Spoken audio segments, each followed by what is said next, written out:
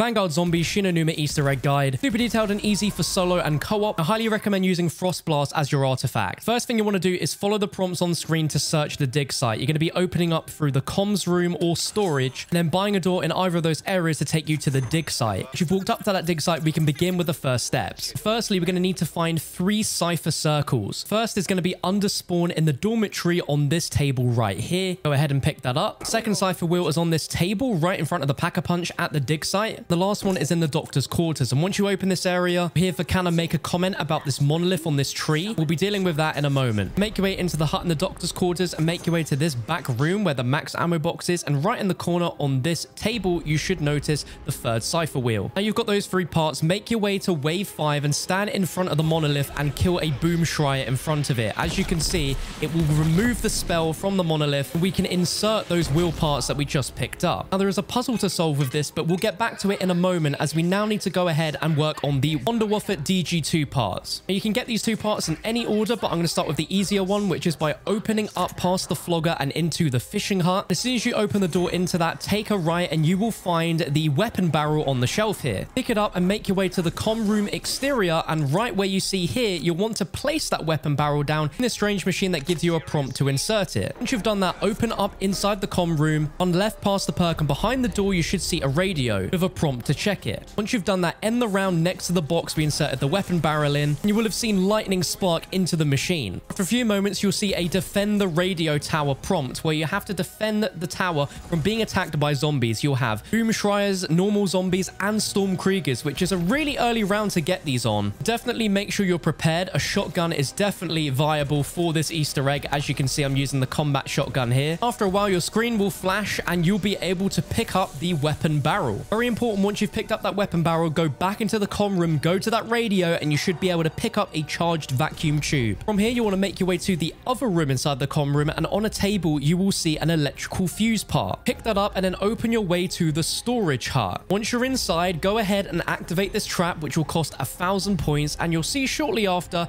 that the trap will malfunction. The trap is broken, and you need to insert the fuse that you just picked up. Once you've inserted the fuse back in, the trap will automatically turn back on, and you need to get a set amount of zombie kills in the trap till the fuse is fully charged and it powers the 2nd power cell that is on the wonder weapon bench just to the right, which has the Wonderwaffe on. You usually get a quote when this is complete, and you'll physically see both cells on the build table. Now, the last part we can't get till round 15. Let's head back to that monolith and that cipher puzzle that we now need to solve. Now around the map, there are going to be 3 symbols on a piece of paper that are going to spawn in the exact same place every game, but the symbols change every game. First symbol location we'll show you is inside of the dig site on the buildable bench. You'll be able to see this piece of paper with a symbol. Take a picture or note that down. Second location is going to be inside of the comm room opposite the mystery box location on a table, and it should be clear as day. Again, take a picture or write it down. And the 3rd location is going to be on a table in the main hut by the door that leads you to storage, and you need to shoot it as it's covered by a set of papers. Once you've shot it, you should be able to see all 3. Note that down. Inside the doctor's quarters to the right of the perk, there is a table with a sheet on it. If you look at it, you will hear a quote, but it's only revealing half of the symbols with a mention about there being disappearing ink. In order to get the full paper to be displayed, you need to throw a flammable piece of equipment like a Molotov or a thermite. I have a nice easy cheat sheet for you, so you don't have to do this in your game, but this is what the page will look like. As you can see, there are 15 different Japanese kanji symbols which correlate to a symbol on this piece of paper. Now, if you noted down or took pictures of all 3 of your symbols, all you need to do is look at the symbols that you found. See that each symbol equals another symbol. So if I show you, for example, in my game, I had these 3 symbols, and as you can see, I edited a photo I took on my iPhone where I drew an arrow to which 3 symbols I had. So I had these bottom 2 on the 1st column, and then this middle one in the 2nd column. Now, the symbols on the cipher key match the symbols that are going to be on the right that match your kanji symbols. Once you've got them noted down like I do, just go over to the cipher wheel, match them up so the symbols are aligned with 12 o'clock. If you're playing solo, when you interact with this, the zombies will ignore you, so this is really good. You can spend as much time as you want on this. With the 3 symbols that you've matched up, they are only ever going to appear on one of each of the circles, so you won't get any repeats. It should be super simple. As you see, these were the 3 symbols in my game. They equated to this, so I matched them up just like this, and if you've got it correct, then the monolith should transform, and if you got it wrong, you can just keep trying as much as you want. If you've inputted the code correctly, we can move on to the next step with this, but we still need the Wonderwaffe, so we need to go to round 15. At this point, I would just make sure you're building up your points points, you're buying all the perks, you're getting your loadout upgraded, and have some money saved for if you're getting the Wonder Waffle to upgrade that later. Anyway, skipping to round 15 now, Zabala the Deceiver spawns in, and you need to get her to use her electric attack by this machine opposite the door out to storage in the main hut. Now, she is quite a dangerous enemy, so I recommend you get to the end of the round. Just keep running around this section, hoping that she respawns near it. As long as you're near it, she will either respawn and electrical attack it, or she will use her electric attack directly on the machine, and she needs to do that about 3 times. Again, paying attention to the in-game quotes, you will know when it's completed because you'll get a prompt to pick up the cell that's just to the right of the machine here. Now you have all 3 cells. You can now build the Wonder Waffle DG2 at the buildable bench in the storage hut. At this point as well, you've probably racked up quite a few of the Covenant hearts, so definitely spend them. Ask the Flogger to upgrade your artifact. It's really, really important. With the Wonder Waffle, make your way back to the Doctor's Quarters, and if you're playing co-op, each player will have to interact with one of these, but if you're in solo, you only need to interact with one of these redstones on the edge of Doctor's Quarters with a prompt to start the ceremony. What's going to happen is you're going to have a lot of zombies, you're going to have Boomshires and Stormkriegers spawning, but the important thing is there are going to be zombies spawning with a blue mist to them that you need to kill with the Wonder Waffle. Now, this step is quite tricky, and it might take you a few attempts to do this, but I think the step is a combination of time, where you have a certain amount of time to do this, as well as damage that can be taken. The slab you use to activate this ceremony. You just need to be constantly looking out to kill these blue misted zombies, and I think you need to kill them by the monolith as well. If you come across against any Stormkriegers, use the Wonder Waffle because it is a one-hit kill when pack-a-punched. Just try your very best to kill everything as quickly as possible. If you need to, go ahead, drop your Frost Blast as it freezes the zombies in place near the monolith, and you can then use the Wonder Waffle. There is an ammo box in this room if you need to use it. If you failed, you hear a quote saying, "Do not give up. The monument will soon be ready again," and you'll have to go to the next round to start it again. Definitely recommend you get yourself some equipment, some grenades, and also some ammo for that next round if you failed. And during this step, you'll be able to track your progress by how many blue lights there are connecting to each of the ceremonies. You start off with 4. If you get down to 1 and you're still going, you're very, very close to completing the step. Just keep going, keep killing zombies on the island that the monolith is on. If done successfully, you'll hear a quote saying, "The monument is ready. Brace yourself, Syraxis." There'll be a little in-game moment before we can move on to the next step, which we need to get zombie blood. And in order to do that, we're going to need to hoard zombies up, past the Flogger, activate the Flogger trap, and then let them run through. And as you can see, their bodies are flung towards this broken perk fountain. Once enough bodies have filled this up, there'll be a prompt where you'll be able to drink the blood, and now you'll be in zombies blood. Notice you'll be able to run a lot quicker, and we have 2 things we need to do in zombies blood. Firstly, you're going to be looking for a red orb. This can spawn under the spawn room by the OG mystery box location in this corner. If it's not there, it can also be up in the spawn room. Will always be somewhere in the middle of the map. Whilst in zombies blood, you're going to need to follow this orb. You're going to have a ton of Boomshires spawning as you're doing this. Depending on where you found the orb, it will lead you into the back of the fishing hut where you'll be able to pick up that mirror piece. But again, you need to be in zombies blood. If it runs out, you're going to need to get more bodies by the Flogger trap, drink it again to pick up that mirror piece. And if you found it in the spawn room, it's going to be outside of the hut in Doctor's Quarters, just to the left. If you found it somewhere different, again, just make sure to follow it and don't lose it, because it's going to lead you to a hut where you'll be able to pick up that first mirror piece. You're going to need to get kills again to be able to drink so we can get the second mirror piece. Under the spawn room in the main hut, you're going to see this map. Usually it's empty, but when you drink zombie blood and look at the map, you'll see an X which marks the spot, and this is where you need to go in order to find the second mirror part. As you can see, X marks a spot in storage huts. If we go over there in zombie blood and look at the ceiling, we can see the mirror part up there and we can shoot it down. It won't always be here. It can spawn in other huts, so definitely check this map before you go looking for this second mirror piece. Once you've got both parts of the mirror, make sure you've got all your perks, all the covenants you want, and make your way back to the dig site. Place the mirror fragments down, and now you'll get a prompt to charge up these podiums. And again, if you're on solo, there's only one, but if you're playing in co-op, there's going to be multiple of these. Get to the end of the round, and then press your prompt to energize the podium, and for each player, their orb will float up in the sky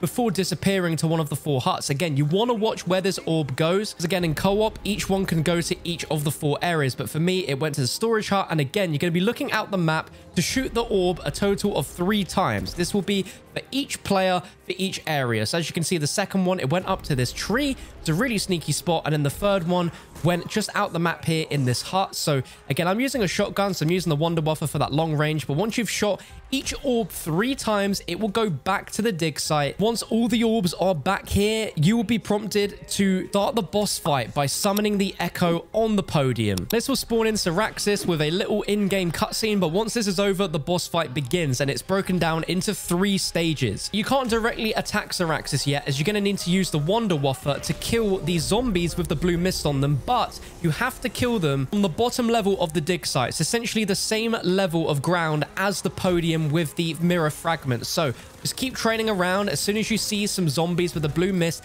kill them with the Wonder Wafer. Obviously, take out any of the Boom Shriers, the Stormkriegers as well that get in your way. Save the Wonder Wafer to kill only the zombies with blue mist when they're on the lower platform. And once you've done that enough times, mirrors will spawn a massive bubble, which you need to be in, as well as Syraxis, in order to do damage to her. So just wait until she spawns inside of the bubble, and then you'll be able to do direct damage to her. You just want to be constantly firing at her until she's stunned, and then just keep going. If you fail the step like you see here, you will just get a max ammo and you have to repeat everything we've just done. Once we get the bubble back, again, stun her, and this is when I would use my artifact and then just pump a load of shots into her head.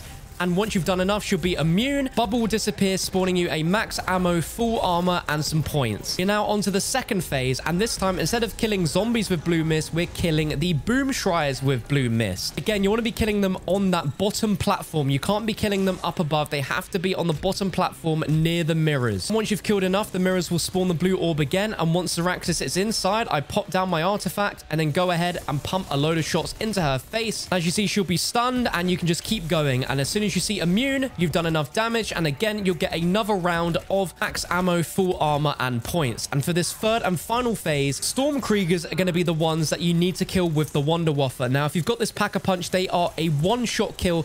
So again, you're going to have to let them spawn into the map, fall down to this bottom platform on the same ground level as the mirrors, and just keep killing them until you get that third bubble. Once it spawns, wait for Syraxis to spawn in, use your artifact, and then just pump a load of shots into her again.